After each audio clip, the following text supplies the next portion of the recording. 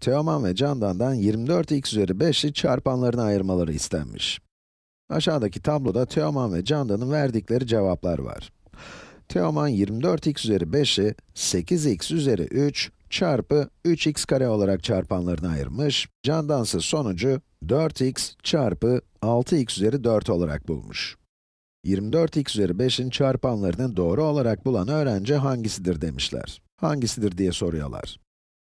Evet, burada videoyu durdurun ve soruya Teoman mı yoksa Candan mı doğru cevap vermiş, bunu bulmaya çalışın. Önce Teoman'ın yaptıklarına bakalım.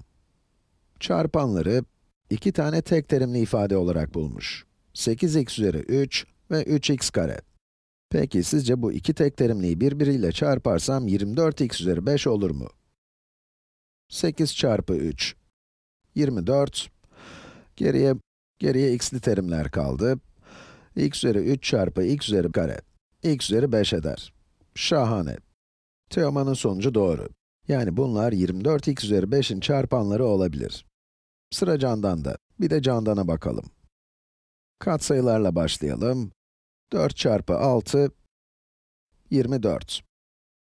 Sonra x üzeri 1 çarpı x üzeri 4 de x üzeri 5 eder. O zaman Candan'ın sonucu da doğru.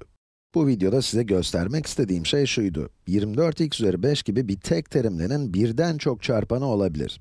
Yani 24x üzeri 5'i çarpanlarına ayırmanın birden çok yolu vardır. İsterseniz 24x üzeri 5 için, mesela ben de kendi çarpanlarımı yazayım.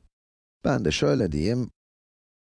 24x üzeri 5, 12x üzeri 3 çarpı, diğer çarpanda 12 çarpı 2 24 edeceği için 2 ve x üzeri 3 çarpı x üzeri 2 de x üzeri 5 edeceği için 2x üzeri 2 olur.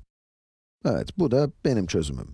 Gördüğünüz gibi bu tek terimliyi çarpanları yine tek terimli olacak şekilde çarpanlarına ayırmak istediğimizde bunu birkaç değişik şekilde yapabiliyoruz. Şahane.